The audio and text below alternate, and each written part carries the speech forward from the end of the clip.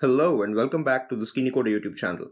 So this is the first installment in the Theory of Data Structure series. The first data structure that we'll be talking about today is called as a stack data structure. Before going into that, in this series we'll be just discussing about the abstract data types. That means what is abstraction? We'll be hiding all the implementation details and we'll leave that to a separate series of its own, and we'll just provide the end user with the functionality of the data structure and what are the attributes that the data structure will be storing. Alright, so the first data structure that we are going to discuss today is called as a stack. Okay, the abstract data type of the stack.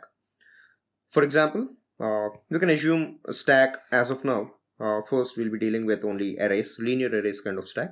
Okay, so let us assume that this is the stack that we are having, and okay, since this is a linear array, we'll be having some positions to be filled over here. All right, and this is index 0, this is index 1, 2, 3, 4, and 5. Okay.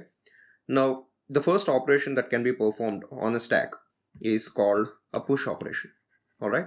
And the push operation takes in one parameter, and that can be just passed in to the stack like that. So if at all I'm calling push of 5, that means I want to put 5 in the topmost available position in the stack. And the topmost available position is 0 because there is nothing under that, and we can put it over there. And now let us assume that I'm calling push of 3, and now 3 comes over here because it can't go in the position of 5. And you can't put it on over here because that is not the topmost position. We have empty spaces. We'll be having empty spaces in here left, so we can't put it over here. Alright.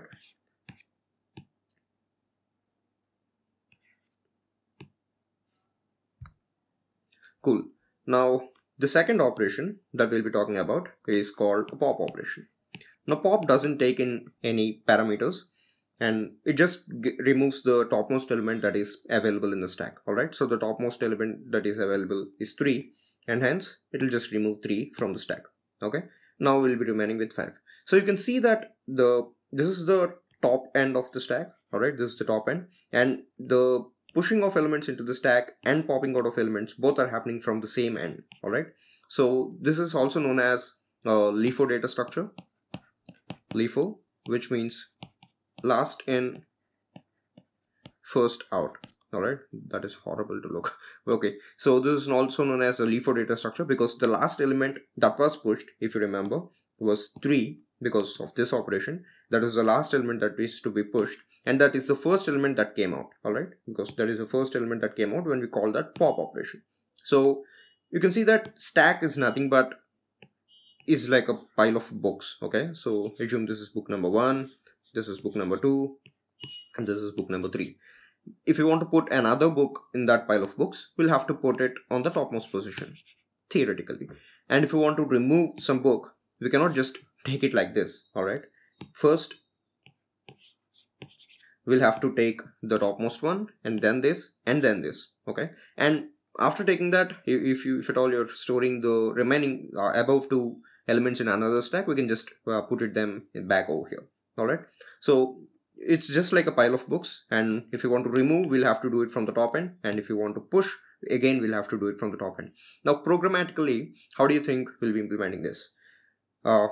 Since we are dealing with arrays as of now, the array implementation of a stack, we'll take in a variable called a top variable, which is initially -1. And why -1? For example, assume there is already an element called 5 in the stack, and the position of that element will be 0. Hence the topmost element's position is 0. That means if there is one element in the stack, the topmost element's position will be 0. Then if there are no elements in the stack, then the topmost element's index should be -1. So this is known as the base case, or if the stack, this is how we check if the stack is empty. Alright, so along with push and pop, we have another function to check if the stack is empty, isEmpty, and this returns if the top variable is equals to -1, because -1 is the initial case, and if the top is equals to -1, that means there is no element in the stack. And if it is a boolean false or 0 that is returning, if you don't have booleans in the programming language that you're coding, then that means the stack is not empty and there are some elements being pushed into the stack. Alright, so this is a lookup function that will be coming in handy when you want to pop something out of the stack, and if the stack is already empty, you can't just pop out of it, right? Hence you'll have to use that function. Now the next lookup function that we'll be having is isFull, and isFull is nothing but for example, the maximum capacity of the stack, is 6, alright, because 5 indices, that means 6 positions can be filled in the stack. And if at all these numbers are filled, let's assume 3, 2, 1, 0, -3, okay, so the top's index will be t equals to 5, right?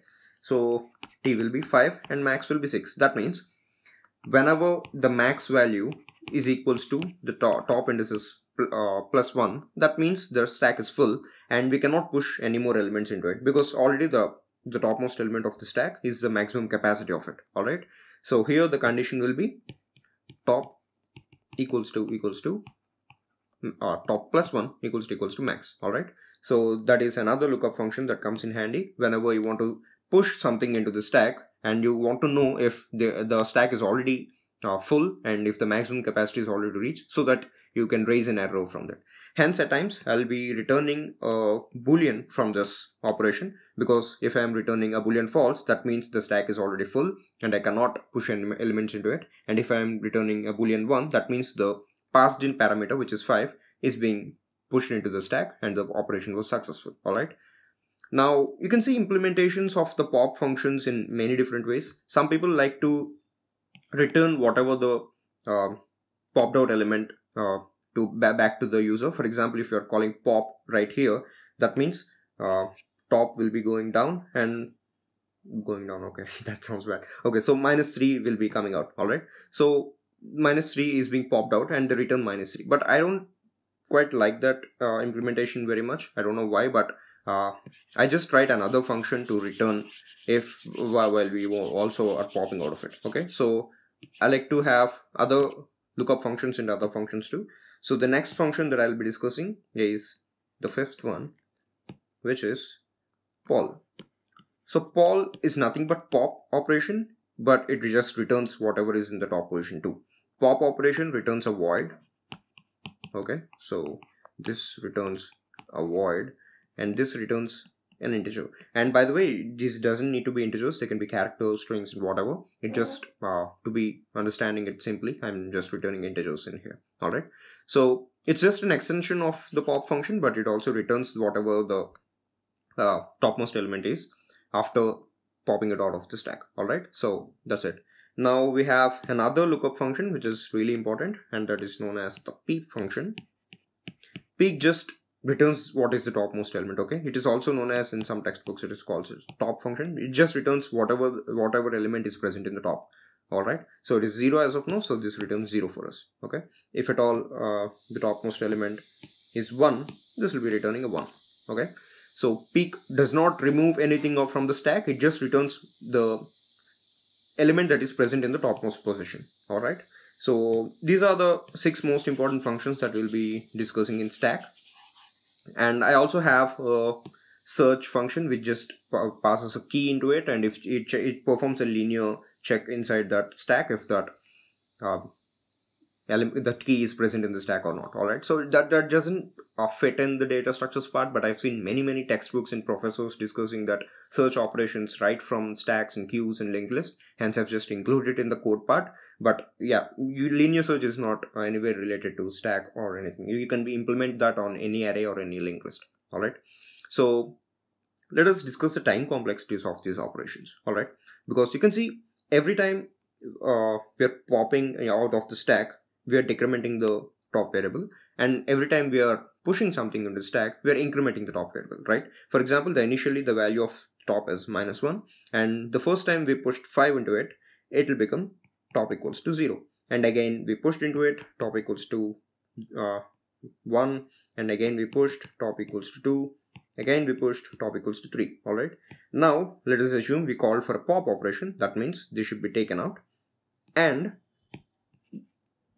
t is again 2, alright, from 3. Hence, while we are popping, we'll decrement the top variable by 1, and while we are pushing something into the stack, we'll be incrementing the top variable by 1. Okay, so that is the logic we have in the variable called top. Okay, now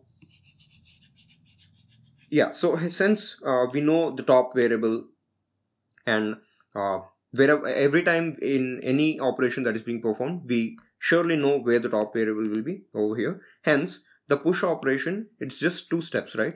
One is incrementing the top variable and putting that passed in element inside that top variable's index. All right, so ARR is the stack array name, T is the index, and element is the pushed in element. All right, so it's just big of 1 because we are not writing any loops or we are not traversing anywhere over here. And similarly with the pop just does T minus minus. All right, it just takes this from here to here. It's just no traversal anywhere, and hence this is also big of 1. And so does the poll operation, because poll is just an extension of the pop operation. Even that is big of 1. And so does the peek operation, because peek is just a lookup function. It doesn't do anything. And so are the isEmpty and isFull conditions too. So all of these functions are in a time complexity of big of 1. So you cannot use this data structure everywhere, because just because it is having a big of 1 data structure in all time complexity in all of its operation, that doesn't mean that you'll have to use it in every problem that you're facing. All right, so the stack data structure has its own set of applications. Okay, so let me write that out. Applications. So the first application that I can think of is the balanced parenthesis problem that you'll be seeing often. For example, in text editor, you open a flower brace and then a block brace and the parentheses, and so all these will be stored in a stack. All right, so first the flower brace will be stored, and then this, and then comes the parenthesis and all of this. And whenever we see the opposite of the exact opposite of that over here and like this, then we'll be popping it out of it. Okay, so we'll pop this out, and hence these both will be gone. Then we see this, and hence we'll pop this out, and these both will be gone.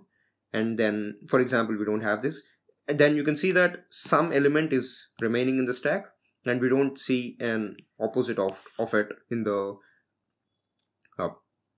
code or whatever in the text editor. Hence this will raise an error, because we should, at the end of the program, we shouldn't have anything left in that stack. Okay, so here we'll be using the stack data structure to check if all the parentheses are being closed correctly, whether the parentheses are balanced or not. This is known as the balanced parenthesis problem. Okay, that is known as the balanced parenthesis problem. Now the second application that I can think of is the call stack. All right, for example, we have a main function, and the main function is having some sum function, pun intended. We have 3,5 to the sum function. So the definition will be somewhere on the top over the main function, and hence the first function that is being called is the main function, and from that the execution goes to the sum function. And for example, the sum function does some complex operations, though not required, but assume that it does, and some fn function is called. Now that that function implementation is been completed, that will be popped out of the stack, and it comes back to the execution of that sum function. Now that will be also completed, that will be popped out of the stack, and the main program, the main function will be execution will be, the scope will be out of it, and it will be popped out of the stack. All right, so this is known as the call stack. So even here we'll be using the stack data structure, and we also use it in the creating of stack variables. Okay, you must have heard of stack variables and heap variables. All right, so if at all we are having a scope over here, and int x equals to 5, and then int y equals to 6, that means all this will be stored in a stack. Oops. Right. The first, it will be 5, and then comes 6, and now that the scope is being ended, since it's a stack variable, that will be popped out immediately. Okay, so the last element that entered will be 6, and that will be popped out, and 5 will be popped out. All right, so that is the other application that I can think of, which is the first one is balanced parenthesis, and the second is memory and call stack. All right, in operating systems. And the third most important application that I can think of is the clipboard.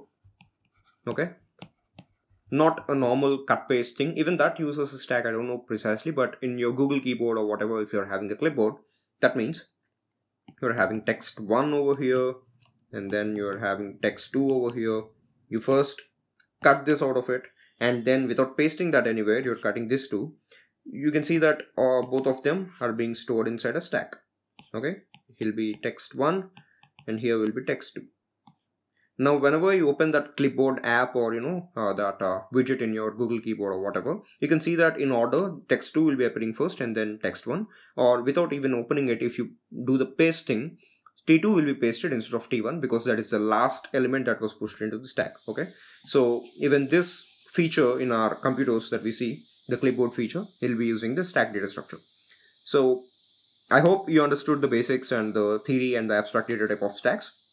So in the next video, I think I'll be uploading the data structures using C, the implementation of stack video, which will be having the statically allocated, stack memory allocated stack implementation.